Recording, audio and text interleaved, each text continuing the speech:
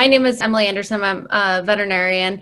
I'm trained in integrative medicine, so acupuncture, herbal medicine, food therapy, and then also target some of these underserved populations too. I have a little toy mini Prius that I'll be driving around. It'll be completely mobile, and then working with brick and mortar veterinary partners to provide services like, x-rays or surgery procedures, et cetera, that obviously can't provide in a mobile practice. It's certainly, integrative medicine in terms of acupuncture, these sort of complementary therapies, and then a lot of preventative care. So, diagnostics in terms of blood work, thorough physical exams. I think that there's certainly a lot of art in medicine, and especially veterinary medicine, as we're kind of speaking for our patients and family members that can't speak for themselves. So once you kind of go into the home, you really bring that art to it, I think, because you really get to know everybody in the family and sort of target,